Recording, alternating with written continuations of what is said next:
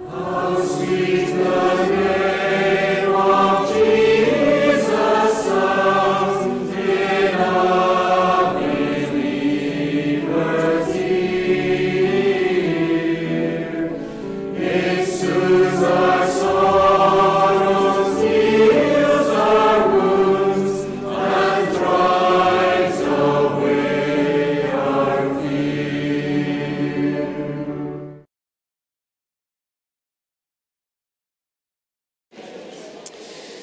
Well, good evening, everyone, and welcome to our service this evening here at the Tron. It's good to see you. Do stay behind afterwards. There'll be refreshments at the front here and also downstairs in the foyer, and plenty of opportunity to meet, greet one another, encourage one another in the Lord. The psalmist says, "I'll sing of the steadfast love of the Lord forever. With my mouth I will make known your faithfulness to all generations." Well, it's Psalm 89, and we're going to begin by singing some verses of Psalm 89, number 89 in our books. And we're going to sing verses 1 and 4 and 7 and 8. 1 and 4 and 7 and 8. Forever, Lord, I'll sing your love, your faithfulness make known.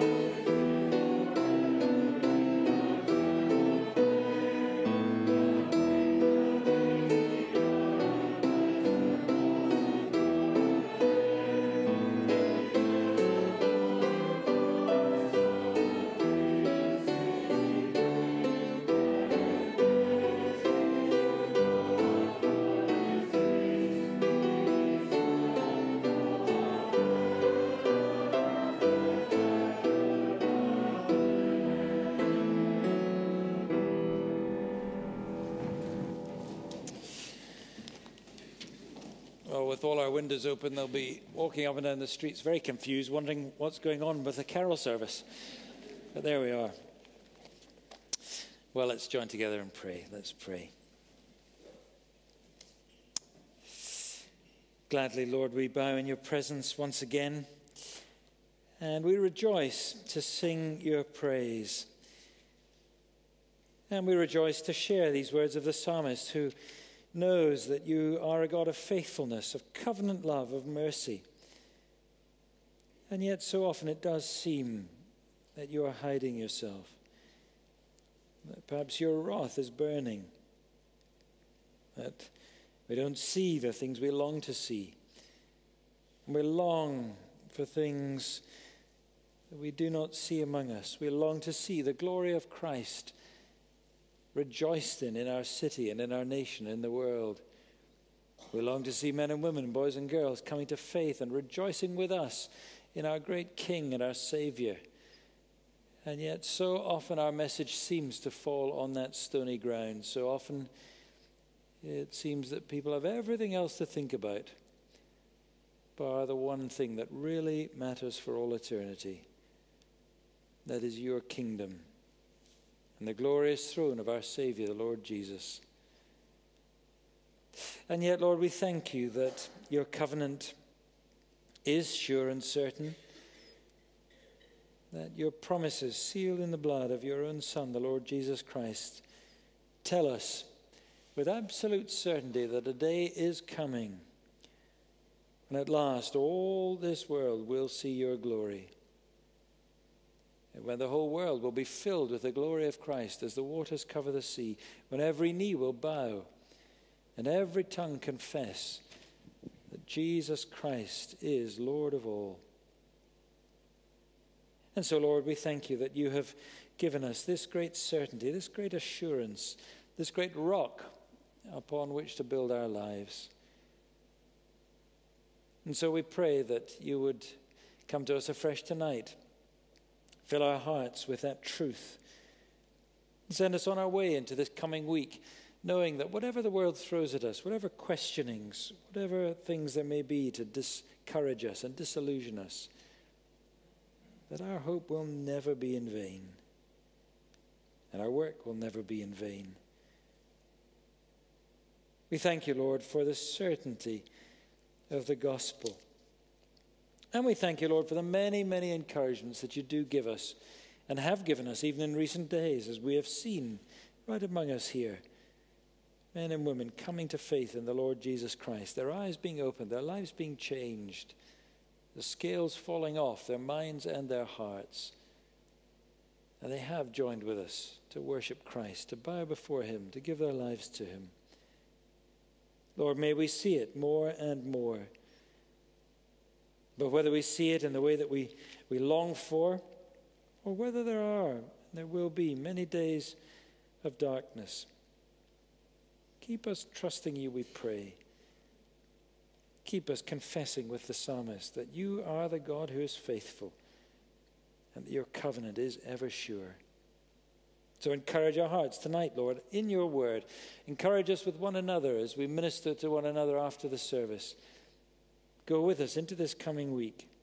Give us joy in our lives and joy in our lips, that as we live for the Lord Jesus, we might see his glory and might see his kingdom making advances in our world and in our own lives and experiences with those that we love and long for. Keep us praying, trusting, knowing you to be the good God who loves to hear and answer prayers. So we bring those prayers to you now, in faith and trust, and in the name of Jesus Christ, our Savior and Lord. Amen. Well, a warm welcome again. If you're visiting with us, you're particularly welcome. Do stay behind afterwards, and we'll have plenty of time to share with one another. If you're here this morning, you'll have one of these sheets of notices. If not, they're on the tables outside. Pick one up. There are various notes in them for the coming week and for the weeks ahead. But I'll leave you to do that in your own time. We've got David and Julie Robury back with us, and I thought we'd take the chance just to say hi to David because they're coming and going, and because we moved our annual meeting, we didn't have a chance to welcome you properly at the prayer meeting last Wednesday. But welcome to you all. We've seen the tribe coming back and forth. Now, just tell me, how many of you are there? Just remind me, there's still just 6 of you, I think there is still just 6 of us, yes. That's a relief, because we're normally, we never quite know what to expect. There seems to be more of you every time you come, but that's a relief to us, and I'm sure to you. Good. So they've been at Queen's Park this afternoon and are off home to bed, and you have got a journey tomorrow. Tell us about that. Tell us where you're going to be for the next few weeks. Okay, next few weeks, yes. I might need to look up my phone to find out where we are. This week we've enjoyed a week in London and then at Seventh of the Word, recharging our batteries a bit. And next week we're in Northern Ireland for a week. We've prioritised being around at the Tron for almost every Sunday for the 2 months that we're having a holiday. This is a holiday rather than exactly our home assignment, so we're prioritizing seeing people. So we're in Northern Ireland seeing Julie's folks and relatives and people over there, and then in Crieff for a week of holiday, and then around Glasgow for a couple of weeks before Northern Ireland again, then Keswick, and a few more days around Scotland. So we'll be here and there trying to get around all of the congregations, because we've been multiplying, but so has the Tron locations been multiplying while we've been away. Well, so we're going to see plenty of you. That's great. We've been praying lots, David. We're just aware that you've had quite a lot of frustrations and difficulties and difficult personal situations to deal with in the team and the various translation works. Just remind, there might be some folk here who don't know what you do. Just remind us what it is that you do in Nigeria, and then just give us a little update on some of those things, because we've been much in prayer for that. Yeah, I'm a Bible translation consultant, so I'm helping Nigerians who speak some English to understand the Bible and figure out how to use their language to communicate what the Bible is communicating. So a bit of training, a bit of research, a bit of quality control to help them make sure that the translation isn't just a stream of chaotic, incoherent words, but that it is really useful for preaching and teaching, rebuking, correcting, training in righteousness. So you have these different teams all over the place, because when we visited a few years ago, we went to one of them in Kagoro, and there's a whole group of people working on that translation, and you come in and help them and spend time with them? Yes, often sort of mentoring translators in a couple of different teams at a time. And so for a number of years I worked with the Gwarok team from Kagoro. Frustratingly, that seemed to sort of fall apart, and you never know, in a few years' time it might be that we can come back and pick that up. There were many frustrations with that. They made progress, but it was slow for various reasons, and they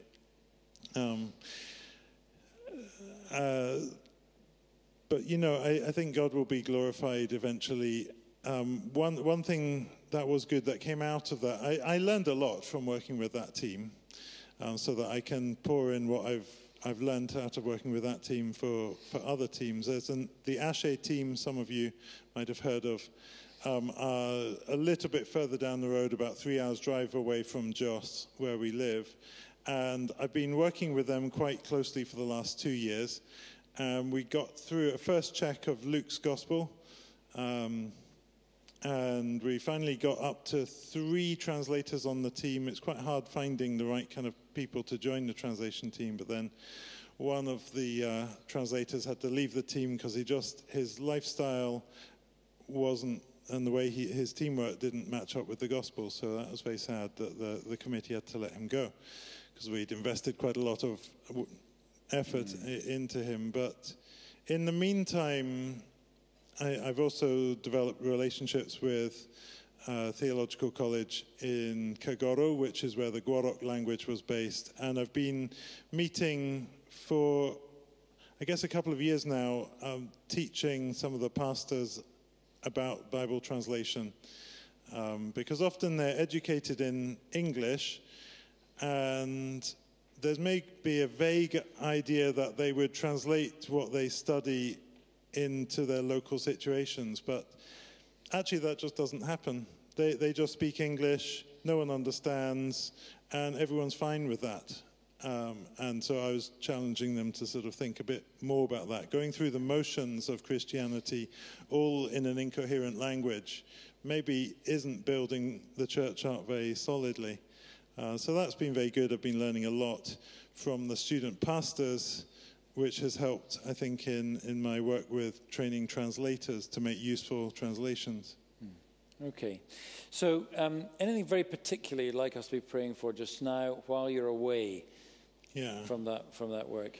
I think if you pray for us as a family that we'd have a good rest, especially for Julie, who is quite intense for Julie because I get to go out to work in different places, but she is at home with the girls, homeschooling them, and sometimes, that's tricky sometimes. It's delightful other times, but not always. And maybe if you could pray for my colleagues, Arams and Moses, especially, well, this month they're farming. Next month they should be getting back into their work, really doing some crucial research in the language so that they can try and make the translation coherent. And they'll be doing this without me and my colleague Kathleen on hand to help them. So this could be quite a crucial test to see whether they can work well together independently, and to see how much they've actually picked up from the last 6 months of work together. It was just one thing, wasn't it? But just maybe one other thing. Could you pray for us as our wider team in Nigeria, the Wycliffe team in Nigeria? We've got to work out really how we approach our mission, how we fund it, and whether we let money drive things a bit too much, and our priorities. Would you pray that we would be able to help our colleagues to see that we shouldn't just be doing gospel work in whatever way balances the books, but gospel work in a way which is shaped by the gospel and gospel characteristics? We were encouraged along that way this week at Servants of the Word by Simon Manchester. So pray for our wider colleagues in Nigeria. Okay, we'll do that. We'll do that a little later on. Thanks, David. Well, we'll hear more from you at the prayer meeting next month. But it's great to see you all. Great to have you back with us. And it's so good that you're here nearly every weekend as well. We're going to sing again, and then I'm going to hand over to Josh to read the scriptures. This time I think it's on the screens. By faith, we see the hand of God in the light of creation's grand design.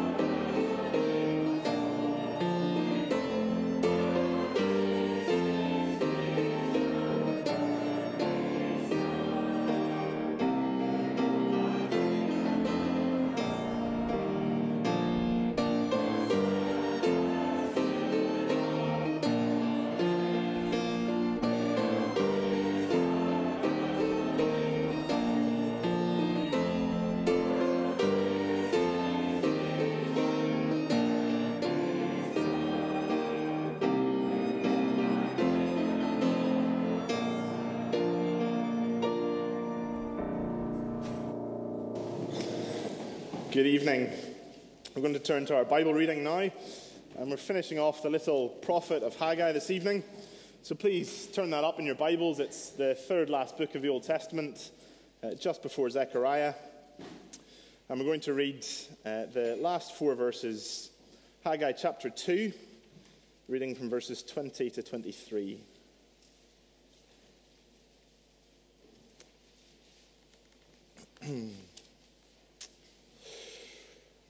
The word of the Lord came a second time to Haggai on the 24th day of the month. Speak to Zerubbabel, governor of Judah, saying, I am about to shake the heavens and the earth, and to overthrow the throne of kingdoms. I am about to destroy the strength of the kingdom of the nations, and overthrow the chariots and their riders, and the horses and their riders shall go down, every one by the sword of his brother. On that day, declares the Lord of hosts, I will take you, O Zerubbabel, my servant, the son of Shealtiel, declares the Lord, and make you like a signet ring. For I have chosen you, declares the Lord of hosts. Amen. This is God's word.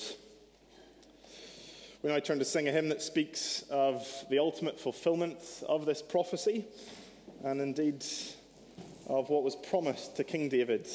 We sing hymn number 484, Hail to the Lord's Anointed, great David's greater son.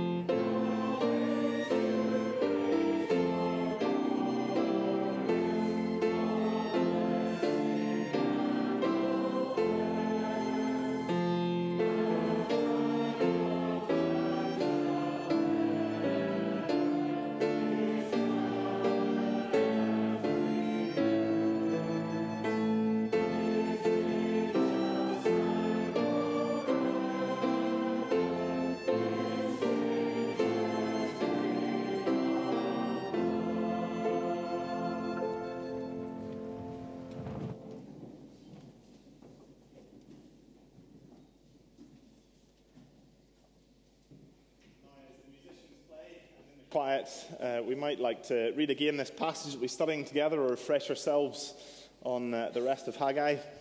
And whilst that happens, the offering is going to be lifted.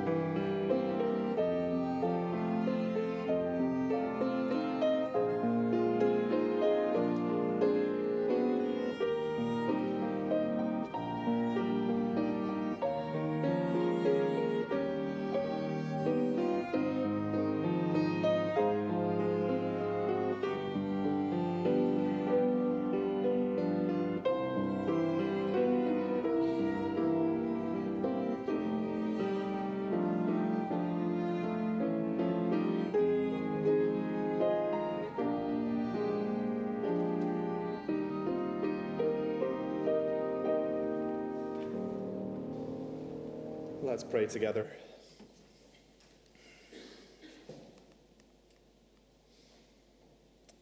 Gracious Heavenly Father, who has given us everything that we have, we praise you again this evening. And Lord, as we give these gifts to you for the work of your gospel, we do pray for its work all around the world. As we've been hearing from the Ruberys, we do pray for them this evening. We thank you that they can have this time of holiday and rest. And we do pray that it would be that as they catch up with family and friends and with us here as their church family, that they would find that refreshing for the work that they do. And that as they return and engage again in that vital work of seeing your word made available in ways that can be read and understood all the way across the lands to Nigeria, we do pray for them. We know that there's nothing more precious in this world than your word.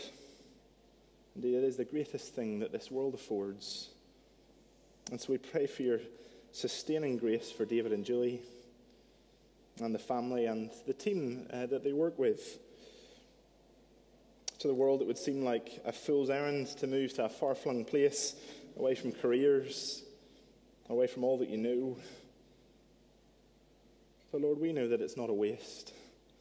And so we pray that their labours would serve the church for generations to come in Nigeria and even beyond. Lord, we know that there'll be difficulties all throughout this, and perhaps it will seem at times to them futile. The slow progress, the opposition, the difficulties. But Lord, we pray that they would be encouraged always by the future that you've promised. That they would be encouraged to know that nothing done for you is in vain. And that all that is done in service of you, all that is done for the growth of your kingdom, is an investment in the wonderful climax of history that you will achieve. Lord, we thank and praise you that you will accomplish all your grand purposes, and that as we play our part, as we build that which will last through your help, that is building towards a wonderful future where all wrongs will be made right. And Lord, we pray too for all those who were at the conference this past week, that they would return to their ministries across Scotland emboldened for the task of being servants of your word, that with great certainty and clarity on what the coming judgment brings, of what the coming glory of the Lord Jesus brings, that they would also have an urgency in the work that they're doing to see more people come into the wonderful kingdom that belongs to your Son. Lord, we pray that you would work in us this evening, that we too would have a clear vision of all that you have been doing in world history and all that you will do, that we would be confident to press on in serving you, because we know that at the last day, Jesus will sit on the throne and reign justly and righteously forever. And when that day comes, you will lavish upon your people all blessings, that they will have everything.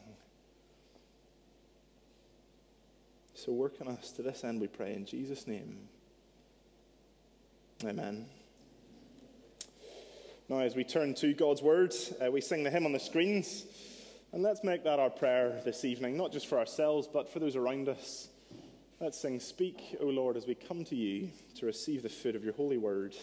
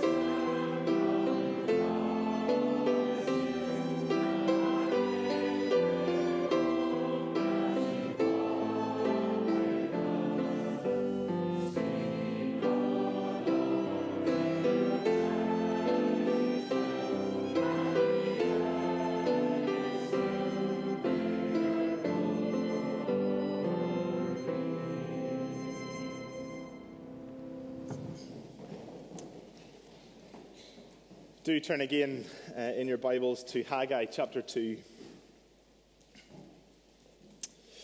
When I look at a beaten up piece of property, I can only see how terrible it looks. I don't have the vision to see what it once was, or more importantly, what it could become. Now, I do love seeing a property that has been transformed from a shell that's needed serious attention through to a beautiful restored building. But some people can walk into a building and think instantly about what they would do to improve it. They've got a vision of what they would want it to look like. They can see through all the work that needs to be done, all the mess that there is, all the wallpaper that needs to be scraped, the disheveled ceiling that needs to be fixed, what walls ought to come down, all the rest. And they know how to turn what is drab and dreary into something delightful. They have a vision for what can come of it. Whereas others like me will walk in and be dispirited by the state of things, and the potential of it's lost on us. Without the vision of where it's heading, the work seems too much. And that's what we need at points. We need to have our vision extended beyond the immediate to see what is going to happen, what the future is going to look like. And that's how Haggai comes to a close. The word of the Lord speaks again, and the restoration community are given a grand vision of what lay ahead, potentially in the immediate future, but certainly in the ultimate future. Before we look at the two parts to that grand vision, let's just remember the setting that Israel found themselves in as this restoration community. Israel's glorious past, where God's kingdom was obvious and flourishing, when they were under David and then Solomon, the days of the great temple, the great prosperity in the promised land, that had all fallen apart. The land divided between a northern kingdom under Jeroboam and a southern kingdom under Rehoboam. And from there it only spiraled even more as eventually both kingdoms are taken into exile and there's no king in Israel. The temple was destroyed, the people captured, and it was a disaster. The kingdom of God on earth looked like it was finished. What about all those great covenant promises? Had Israel's rebellion, their constant refusal to listen to God, had that voided God's covenant promises? It certainly seemed that way until the restoration community had this opportunity to rebuild, thanks to Cyrus and Darius. There was hope once again that God's kingdom might be established, even if that hope was just flickering. For Israel to be truly restored, there were great obstacles. We've seen that the temple being rebuilt was one of those. But there were other obstacles too. They were under the rule of the Persians. They were not their own nation. And there was no king, only a governor. And so the people needed to have a vision of what the restoration was achieving, because to them it looked pretty average, pretty disappointing. They need to see what they're building for and building towards, just like the person who sees clearly the potential of a property. The vision of the end is what aligns each step of the process. The vision of what it will look like is what keeps you going as the project is undertaken. And we too need to know that our hope and that our labors to spread the gospel are not in vain. And so the vision that Haggai gives the people of God, both in his own day and to us, is firstly, verses 20 to 22, the enemies of God defeated. The enemies of God defeated. And then secondly, in verse 23, the enthronement of the greater David. So first, verses 20 to 22, the enemies of God defeated. There can only be and will only be one winner at the climax of history. It will be God, and with him his people. All the great acts of God rescuing his people in history are pictures of what God will ultimately do in overthrowing this world. Israel were still subjugated to a foreign power, and so this was a necessary hope for them. When the world seems to be against God's kingdom, we can often think, will it continue? Never mind flourish. And that's the hope that we need to live as aliens and strangers in this world that's determined to dismantle anything in our society that has God at its center. And so verse 20, The word of the Lord came again to his people through Haggai, and it comes on the same day as the prophecy we looked at last week. The great culmination of that prophecy in verses 10 to 19 is that God is waiting to bless his people. He spelt out to them how things were when they went their own way and ignored him. It was curses. But from the very day that they nailed their colours to the mast, from the day that they turned to God's way and listened to him, from the very day that they heard and responded to God's word, verse 19, I will bless you from that day on. And that was imminently about the harvest that they were anticipating. But now we see that what that blessing will mean in the fullness of time. It will look like verse 21. God shaking the heavens and the earth. God is going to overthrow the throne of kingdoms. He's going to destroy the strength of kingdoms, overthrow the chariots and their riders. The horses and their riders shall go down, everyone by the sword of his brother. We've already seen that God will shake the world at the start of chapter 2 as he plans to elevate the latter glory of the temple. But the shaking is more than that.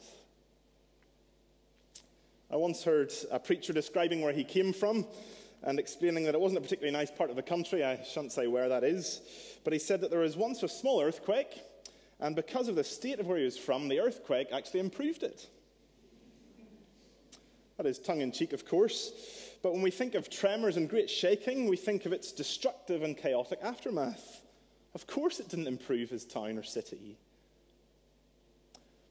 But what we read here is that God is going to shake the world and bring not disorder, but order.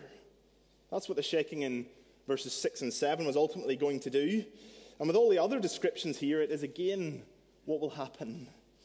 God shaking the earth will be to establish his unshakable kingdom. The shaking will get rid of all that is corrupt, all that is wrong, all that is in opposition to God and his people. And the rest of the language that we see in these two verses is used deliberately to hark back to historic triumphs that God has brought. There's a recap of God's previous triumphs for his people throughout the Old Testament. Look at verse 22. The use of the word overthrowing. This harkens back to Sodom, a city that was set on wickedness, that was in complete and absolute opposition to God and his ways, and one in which they couldn't even find 10 righteous men. So God overthrew the city. He defeated those who were enemies to him and his people. So too will God ultimately overthrow the throne of all kingdoms that oppose him and his people. Verse 22 again, he says, I'm about to destroy the strength of the kingdom of nations. The words used by God to Israel in Deuteronomy when he was promising to give the land to his people. He said God would give them over and throw them into confusion until they were destroyed. No one will be able to stand against you until you have destroyed them. The Lord your God himself will go over before you. He will destroy these nations before you. Just as God was the conqueror of the promised land, just as he promised to destroy his and his people's enemies, so he did. As they began the conquest, he appeared as their commander and ensured victory over the Canaanites. He promised this and he delivered it, even though the Canaanites had great chariots of iron, even though they looked mighty. And God says, I am about to destroy the strength of the kingdoms of the nations and overthrow the chariots and their riders. But it wasn't just the Canaanites who faced this. You might recognize the phrase, the horses and the riders will go down, just like the massive army of Pharaoh that was sent down into the depths of the sea so that Israel could sing this song. The Lord is my strength and my song. He has become my salvation. This is my God, and I will praise him. The Lord is a man of war. Pharaoh's chariots and his host he has cast into the sea. The floods covered them. They went down into the depths like a stone. In the greatness of your majesty, you overthrew. And finally, the last phrase in verse 22. Everyone will face this by the sword of his brother. Just like when Gideon, in the day of the judges, oversaw victory over Midian, comrades turned upon each other with their own swords. The same thing happened with Saul and the Philistines. What Haggai is telling us here is that God has a history, a rich history, and it is a history of defeating his enemies and bringing victory for his people. It's a history of bringing victory for his kingdom. And what Haggai is saying is that all of these past victories are shadows of the great overturning, the great shaking, the great establishing of God's unshakable kingdom. That is what God is going to do. And now, as the remnant faced up to the reduced status of Israel in this restoration, as they lived life at the whim of a global superpower, this was a necessary reminder that God holds all nations in his hand. God holds all nations in his hand. Even when God's people are put under the most intense or severe persecution, that will not change the outcome of history. Just as the reduced and meager circumstances of Israel here didn't void God's purposes. Israel might have asked, will we live forever as subjects of this foreign power? Well, this is God's emphatic answer. Now there are glimpses, now they've already seen glimpses that God has been working to this end already. There's been minor shaking, we could call it. The Babylonians have been replaced by the Persians, and that's what's allowed them to return to the land at all. But this is a much grander promise than just their immediate situation. God holds the fate of nations in his hands, and ultimately all who oppose him, all who stand in the way of his kingdom progressing, all who stand in the way of his people are his enemies. And the day is coming where God will finally shake the world and overthrow those enemies. We might look around and despair at the world around us, a world that revels in abortion to the point there's wild celebrations when it's legalized. We might look around and see that our society wants to unman man in any way possible, and so with it, de-God God. We might look further afield and see the growing physical hostility that our gospel partners around the world face, like in Delhi. We might see others who have to go to church with armed guards in Pakistan. We might look around and see that Christianity in the West is in serious decline. I was talking to someone just this week at the conference who told me that a change in legislation in the country they were working in meant that their church was reduced by 2/3 because persecution was now a real possibility. In the face of all of this, what hope do a small number of gospel churches in Scotland really have of keeping going? Never mind expanding and building. What hope do we have as no doubt legislation will come soon that makes life more difficult for us as Christians? Maybe down the line it might even make it excruciatingly hard. Well, any power, any government, any group or person that sits in opposition to God and sits in opposition to his people will ultimately come to nothing. We aren't the people who need to fear. The world is. The testimony of all that God has done in the past, in faithfulness to his promises and faithfulness to his people, is drawn together here in Haggai and harnessed as proof, as evidence of the coming fruition of the greater salvation that is to come, of the final defeat of all that is evil. This is not just ancient history for Israel or for us. It is the model through which we can see a bright future. All those ancient victories that Haggai cites here are a model through which we can see what will happen in a grander, bigger, better way. Wickedness, evil, corruption, all that is wrong will come to a very drastic end. God wins in the end.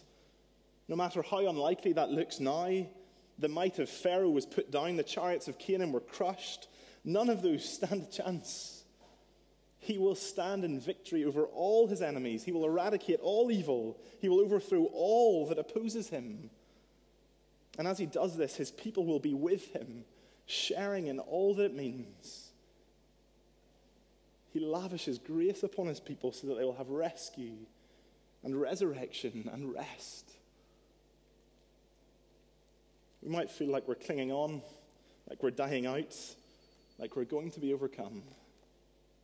But our future is as sure as the Exodus and the conquest and all the other great saving acts of history.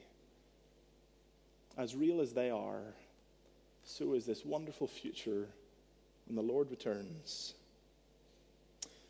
And just as the enemies of God are defeated, so too will there be the enthronement of the greater David. Verse 23. The enthronement of the greater David. Israel might have wondered if the covenant with David had been trampled underfoot.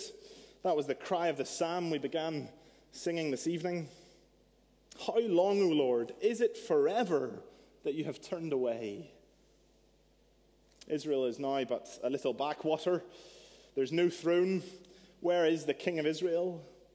All he had now as a descendant of David was a puppet governor.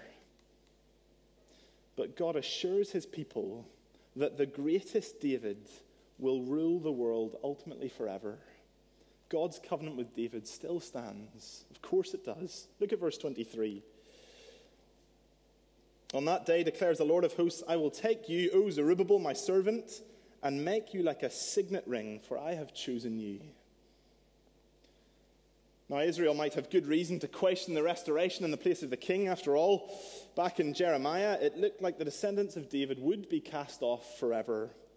Coniah, king of Judah, was called a signet ring on God's right hand, and God said that he would tear the ring off and give Coniah into the hands of the Babylonians.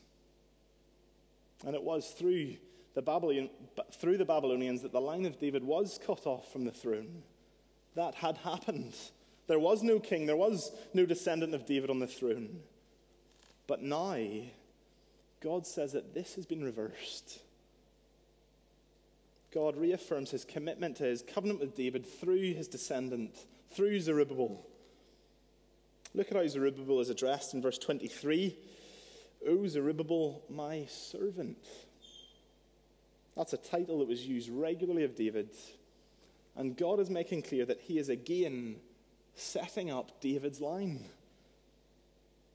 It is no surprise that the restoration of David's line is linked to the temple. When the covenant with David was made, it was as David declared his intention to make a temple for God that God promised that his line would reign forever. Zerubbabel is proof that the line of David stands. As sure as Zerubbabel was in the midst of Israel, so sure would there be a king that reigns forever from David's line. That's what God's promising here. And turn over to Matthew chapter 1.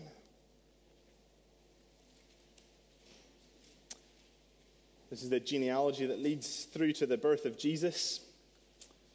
Look at verse 12 and 13. There is Zerubbabel, smack bang in the middle of the family line of Jesus. There's Zerubbabel, smack bang in the line of the greater, the ultimate king in David's line, the Lord Jesus himself. Israel could be assured that through Zerubbabel, God's covenant stood. They were not aimlessly going about their work. God was still very much in it. God was still very much committed to his kingdom. Zerubbabel was another significant cog in the history of salvation that leads all the way through to Jesus. God's choosing of Zerubbabel in this way is not a mere token thing. It wasn't simply to fix eyes to the ultimate future, although it certainly does that. But it was another reassurance of God's commitment to the people there and then, that what they were doing was paving the way. The signet ring was a seal of God's authority, of God's presence with his anointed. It was the thing that would authenticate the true king of the true people of God. And here, in this day of small things, when the situation looked bleak, Zerubbabel was faithful in doing what God asked. He led the people in repentance, chapter 1. He has overseen the foundation being laid as they rebuild the temple. And that obedience was not wasted, even when it looked like nothing was going to happen. Because God is committed to his work.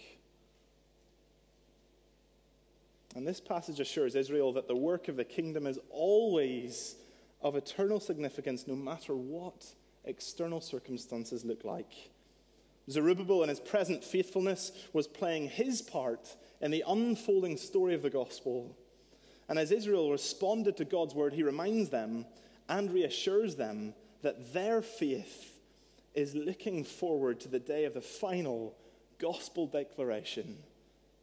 The declaration of God's final victory in battle. Satan and all the powers and principalities of this world will be overthrown. And they'll be overthrown by the one who was ultimately spoken of in the covenant with David.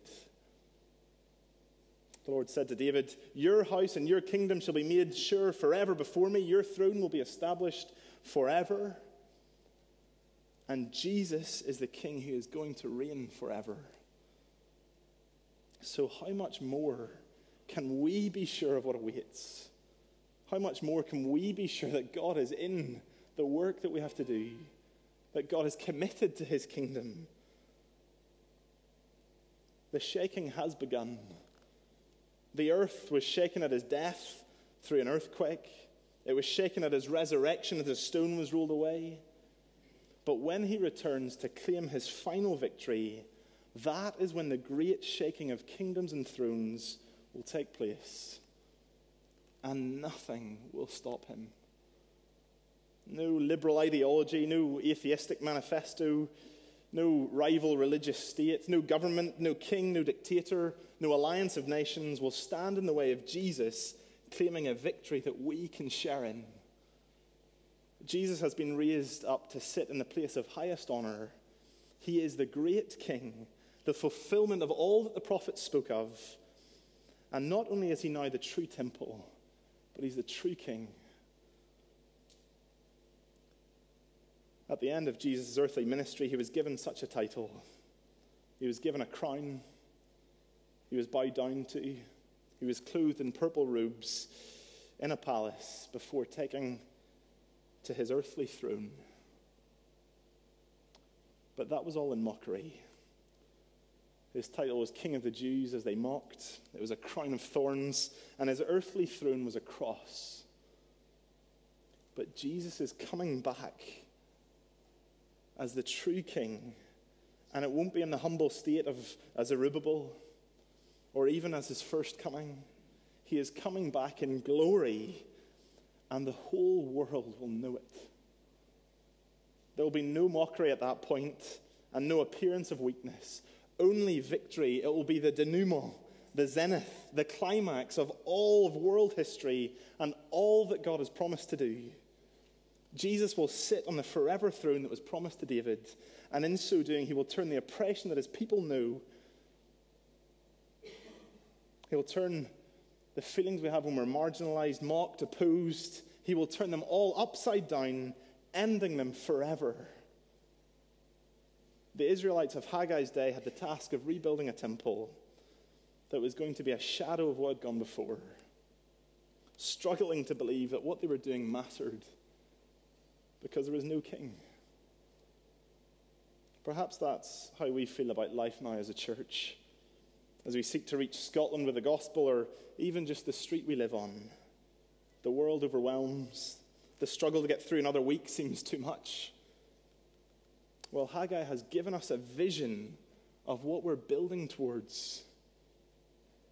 And the work of the kingdom is always of eternal significance, no matter what external circumstances look like. For Zerubbabel, it was through clearing rubble. It was through getting bricks ready to lay that he was told that he would be the person through whom the royal line of David would be restored. It was through faithfulness with rubble that God turned his people's eyes to see the final picture. Maybe when you think of serving the church, you see it like I see a dilapidated building. When you think of what you do to share the gospel, it just seems like it has little potential. How can it ever make a lasting difference in this world that's so against us? Perhaps you think that the size of the task is too big and our tools are too limited. Well, God gives us here a glimpse at the final masterpiece of what he will do. what he will do in the end. And so he invites us to take part, assured that it will happen and that any obstacles, any opposition will be dealt with. The small and at times we might even think puny work that we do now in faithfully serving the Lord will be proven to be cosmically significant in the end. Every hour lovingly devoted, every person invested in, every conversation conducted that carries the aroma of Christ, every book bought and given away, every child taught, every painfully slow translation of a verse of the Bible attempted, every pound sacrificially given, every ministry prayed for, every act of service for brothers and sisters, every lift offered, every welcome lavished, are all investing in this future which can't be touched, which can't be spoilt, which can't be done away with. And all of these things display our faith in what God is going to achieve. God gives us a vision of his masterpiece so that we can be assured that all that is done for him will not be shaken away, but looks ahead to his coming. Amen. Let's pray.